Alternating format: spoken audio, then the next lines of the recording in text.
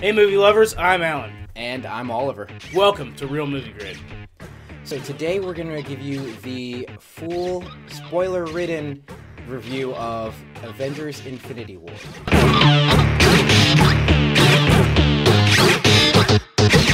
So Avengers Infinity War. If you have not seen the movie, go ahead and click the iCard above to watch our no spoilers review. Let's dive into it. Yeah. Hey, screenplay. Hey, this was 10 years in the making. I gave it a 4 in screenplay. The reason I gave it a 4 in screenplay, where it could easily not be a 4, and I'll explain that, is because there's very little dialogue written for any one major character, and there's very little plot advancement written for most of the characters. There's one major character who I think they gave a lot of attention to, and that was Thanos. I thought they gave Thanos, the villain, the most screen time, which I think was valuable in this attempt to wrap the entire cinematic universe together. They brought in dozens of people from all sorts of different backgrounds, and they brought them together in one script, and they had to squeeze that into a 2.5-hour movie. And I thought they did a very good job in doing that, and they advanced the story through the villain vice trying to use all the heroes. So I partially agree with you. Yes, yeah. I think they advanced the story well through the villain. I don't know that they needed. They couldn't have written character development at all with the individual characters. We already have had. We're already told who they are. Most of them have origin stories, and that's what those other movies are for. Yes, but we were bringing a lot of different people together that hadn't met. Mm-hmm. That's where the development should have been. Yeah. So because of that, it really just felt like a comedy to me. The voices, any of the dialogue, that's what the rest. I mean, the things on screen weren't necessarily. I mean, they were superhero movie, they're comic book movie, right? But the dialogue was just one-liner after one-liner. Even most of the stuff with Thanos, when Thanos was on screen with any person that was any superhero, then it was a one-liner. The only time there was development was whenever he was off by himself. Right. There's some stuff between him and Gamora, and then there was also a little bit of stuff between him and like Tony Stark. But that was really it. It was fleeting. Yeah. Again, trying to squeeze it all in, and I think they did a good job considering that this is supposed to be a culminating event. It's not a standalone movie that stands by itself. But it's not a culminating event, as we found out at the end. Well, yes, we'll get to that. Yes. All right. Pace timing. So I hit them in this area also because I felt like, because there's one-liners, because we were just saying, hey, this person's in this movie, hey, this person's in this movie. Mm-hmm. We were moving really, really quick for a while. Mm-hmm. I don't know, 65, 75% of the movie, we were just, hey, here's this guy, here's this guy. Yep. And then we hit the brakes real hard and slowed down. So I know that you're gonna feel differently on that. But... I know. I gave it a 3. Okay. I thought that the movie's pace timing was really rushed, and there's no way that you can get beyond that. So when you talk about screenplay and like the previous category, I think they did a lot of hard work to make it work for everybody. When I talk about pace timing, I think there's probably better ways that they could have cut the scenes together and they could have slowed down the pace, maybe less scenes to still make everybody fit together. So as far as screenplay, I gave them a 4. Pace timing, I gave them just a flat average. I was like, you guys did a job. Because, most of all of that's the first 75% of the movie, it was all action. Yep. All right, moving on. Casting and performance. I think, I gave them high marks here. This is a category I often give a lot of leeway for casting and performance. Yeah. I stand by it, though. We knew everyone. There wasn't really any new cast. Right. But everyone performed well, and they, yeah. It's Hollywood, so there's a lot of egos. Yeah. So they could have had an issue a lot of times with, in movies where they have really big casts, they have an issue of people, kind of bogarting other people's screen time. Right. And I don't think that happened. I think everyone interacted well together. No, hopefully that's a testament to Disney's willing to pay these actors. Like, hey, you know what? You're probably only going to get a few lines, but here's a lot of money. Please act well. I gave it a 4. I thought everybody acted for the most part as well as they could. I had a couple of moments where, yeah, Chris Hemsworth as Thor, Zoe Saldana. I wasn't quite sure what effect they were trying to create. Same thing with I think it might be the writing though. Yeah. When they first picked up Thor, he was supposed to be unhinged, right? Was Yeah. that what that was? But he's acting like a child. Yeah, it was weird. Agreed. Yeah, so that could have been the writing, that could have been the acting. I don't know. For the most part, everybody else did a great job. No Oscar performances here because nobody had the time to give an Oscar performance. But 4. I gave it a 4. Yeah. Fair. Cinematography. I gave it a 3.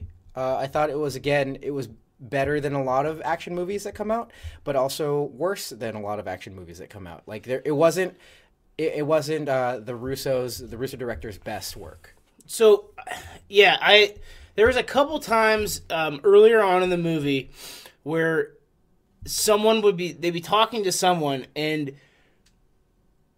it was like the director came over and pushed the cameraman. Yeah. Like just slightly, just so he would move over like an inch. Yeah. And the camera would go up and down as they went over. The one I can really think of where they did it a number of times was the fight in Scotland. Yeah. Where they were talking on the street and the camera like and then they went into that train station and the same thing. Whenever people wouldn't get Captain America showed up. Yes, and, everybody applauded and you couldn't hear anything. Then they were the bad guys were talking to him and the camera just like and then they flipped over to Captain America and did the same thing. Yeah. It was really weird, but for the most part, the camera work wasn't too busy. So so the scene that makes me immediately think of like areas where it was very busy, but I don't know if there's any other way you could have done it, but maybe there is, and I'm not the visual director, was like the fight in Wakanda. The fight in Wakanda, there was a lot going on, and there were times where it was like some of the really jump cutty type fight scenes. I don't know if there's any other way you could have done that. I like that better than the fight in Wakanda in the Black Panther. Mm-hmm. And that's kind of what I compare that to, because in the Black Panther, it was like, all right, hey guys, we're going to do this in one cut, so I'm just going to spin the camera around in circles, and whatever I catch is whatever I catch. Agreed. And this was like, all right, like, these people were fighting this way. I mean, they had, 24 characters to show us how they're fighting. So, like, they did a good job of, like, hey, like, these guys next to you, like, what's up, buddy? Bam! Yeah. And then they cut over to the next guy, or girl. Yep. I thought that was a lot better. You're right. But you're right because the cinematography in Black Panther was not good at all. It was very bad. I will say that the strength of their cinematography, and it affects my wow factor, was that any time that they had to give a fan service moment, like just a big wow, like everybody celebrate because this character has showed up, they filmed that very cinematically. Like, it looked very good. Absolutely. And those are the things that I gave it an average. Yeah. Like, anytime, like when Captain America showed up the first time in the shadows and you only see a silhouette, when Thor comes back with Stormbreaker, the axe, and he like blows everybody up, like that, those types of things where they use the camera to good effect. Yeah. Really good. I have a different problem with the whole Thor thing, but I don't know what category that fit into. Well, it's good. Every time every time someone came into this movie, yeah, or every time there was a fight going on, it was whoever wasn't there was all of a sudden he was more power. Their powers were bigger because they weren't there, and all they showed up is like, bam! This fight's gonna take 30 minutes, and this one guy comes and does it all. Yeah. But I don't know. He's a god. Whatever. Yeah. I don't know what category to fit that into. Let's move on to design and costume. 5. So you gave it a 5 as well? I gave it a 4. A 4? Okay. For me, I mean, I think it was pretty good. I probably could move it up another. Sure. I think Thanos looked like rubber to me, and he was the only thing I don't think was done very well. Mm-hmm. I think the giant Iron Man armor was a little weird on the CGI, but for the most part, we're just nitpicking because because that whole movie was CGI, and they still managed to make especially when the helmet was off of the giant armor man because like his face was behind some of the workings, and that was kind of blurry. Yeah. So yeah, I gave it a 4. There's a few things that I didn't like, but I mean, there's a lot of CGI in this, and they did well. And then the costuming, I mean, costuming was great. Yeah, we had the Wakandan costuming from before. Mm-hmm. And you know they look cool, and then you know we had the dwarf planet, like it was pretty cool, and I think the design, the trickery they did there was pretty neat with Terry and the giant dwarf. With Terry and the giant dwarf. He's gonna be so mad exactly. if he ever watches our video, and he's be like, "My name's not Tyrion." Well, that's how we remember you. Yeah. Or big. Santa Claus movie with Will Ferrell. He's the writer. Never mind. We digress. Wow. Okay. Sorry. But yeah, I thought the design, I mean, you know, the hair and makeup was all good. Like the bad guy, her makeup for her horns coming out of her forehead, we saw a lot of close-ups of that, and I believe they were coming out of her head. They looked good. Yeah. So. Next, audio. You gave it a 3. Yeah. Average. Well, the stuff in Wakanda was good because it was, you know, it told us we were in Wakanda. Yeah. And then the stuff with the Guardians of the Galaxy folk was good. Yep. Because it was fun, old music that you could sing along to. Right. So like they had their iconic sounds. Yes, those people did. But I gave this a 2 because I think most of the audio in this movie, most of the music in this movie was Star Wars music. Okay. And it bothered me. And it started out like that. We saw a Star Wars trailer right before it, and then it started out in space with Star Wars music, and I was momentarily confused. You think, like, at a certain moment, like, Disney just decided to just bring all their in-house folks from one set to the other, and I think that might have been what it was. And then the fighting, a lot of they didn't know what to focus on with the sound effects. So we had what's his face with the robot arm or the metal arm, the Wakandan arm. Bucky Barnes. Bucky Barnes. He's firing away. There's this big battle going on, and there's stuff going on all over the place, and he's firing away with his Soviet style assault rifle, and you can't even hear the gun firing, but we're focused on him. Right. There was a lot of sounds that were not. Wow, it's a good point. You didn't catch that. Yeah. That was the one thing, because like we zoomed in on him, and he's firing away, and then we go over to his shoulder, he's firing away some more, and we might hear like, but other than that, like we hear like lasers going off far away, and there was other sounds like that in the movie that they just didn't add up. Whenever we went to the train station, everybody crashed through the roof, then the bad guys came and crashed through the roof. We didn't hear any breaking glass. They broke through a giant glass pane. So, it immediately makes me think of like big war movies, like any movie about like World War II, like that's done well. They do the sound really well in that regard, where like you're focused on a dude and he's in the trenches and he pulls up. There's gunfire all around, but they mute that sound down, and then they focus on him shooting, so that way you can use the sound to identify who you're paying attention to. Yeah. That's a really good point. I didn't even think about that, but yeah. Overall, I gave it an average because they gave some of the iconic sounds. But again, what I've hit Marvel movies on from before was a lack of iconic sounds in many of their other characters. So, I mean, Guardians of the Galaxy. And no one said pow when they punched someone, you know? I know, man. We just need that. Otherwise, how could we tell it's from a comic book? Exactly. Okay. Wow. Satisfaction. I gave it a 5.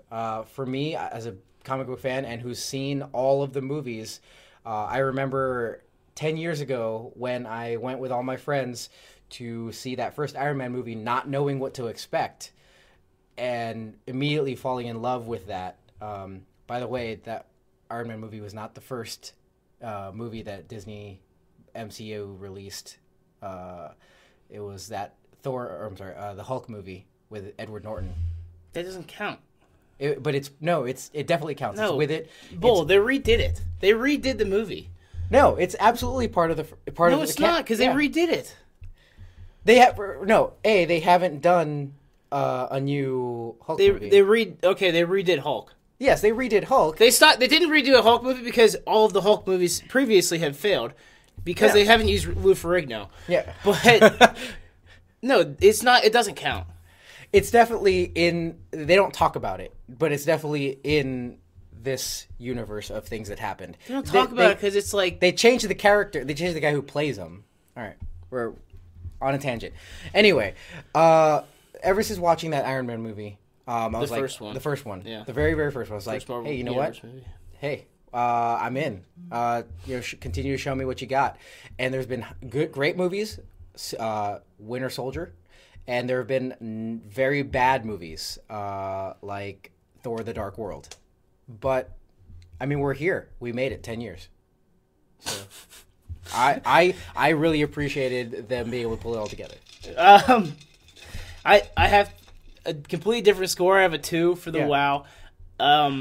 If I wouldn't have gone with you last night and you would have come in to work this morning and been like, hey, half of everyone dies, I'd be like, all right, cool. They're probably going to go, the next one, they're probably going to restart everything. Yeah, okay. I didn't need to watch this one then because it was basically, it was just a comedy with superheroes.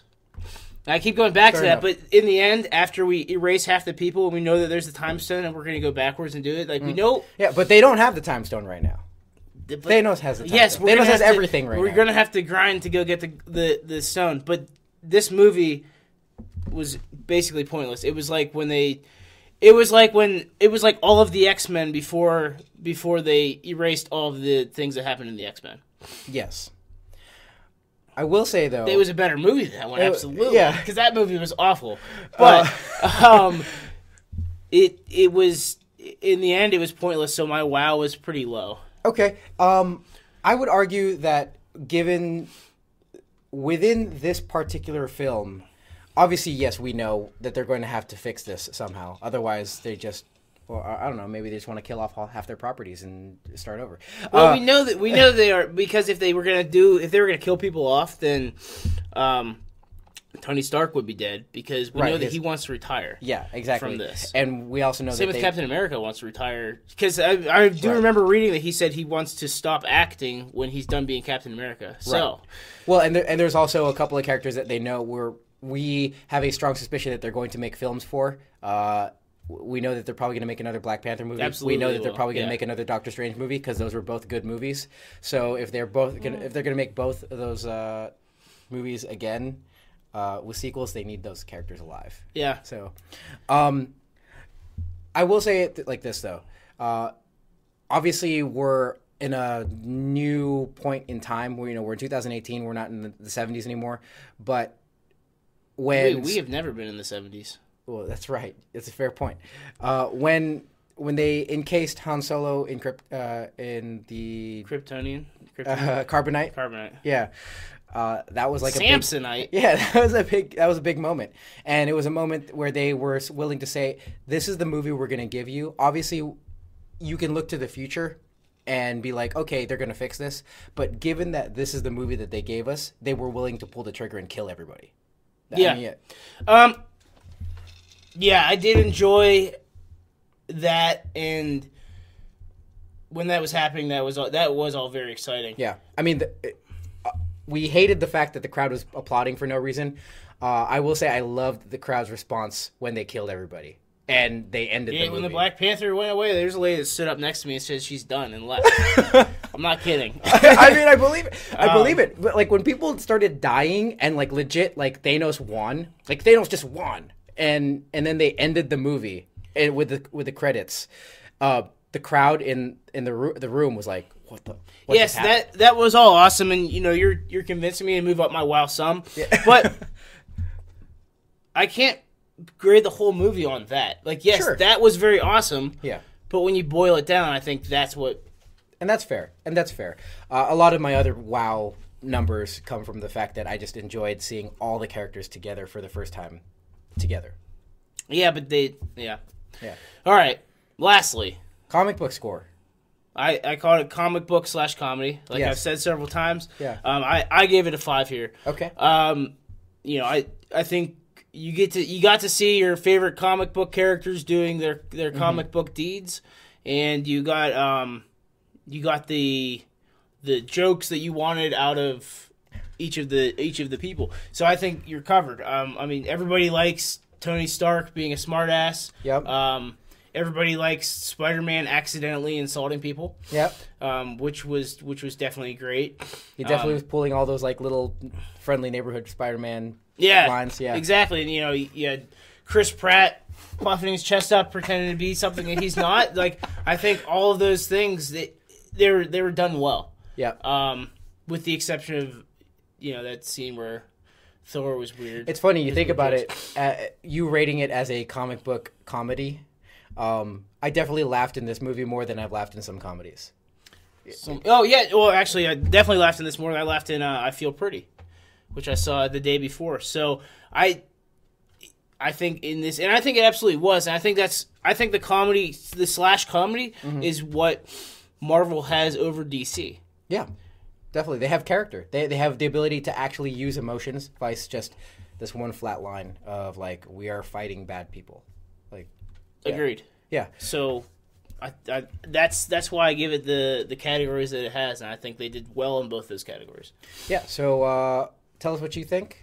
Join in the conversation below. Thanks again for watching. Subscribe, hit the bell for notifications, find us on Facebook and Twitter, and join in the comments below and let us know what you think on how we can improve the Real Movie Grade system. What are you, an auctioneer? Hey, don't forget to watch the playlist to my left. What is Real Movie Grade? It's going to help you better understand the Real Movie Grade system.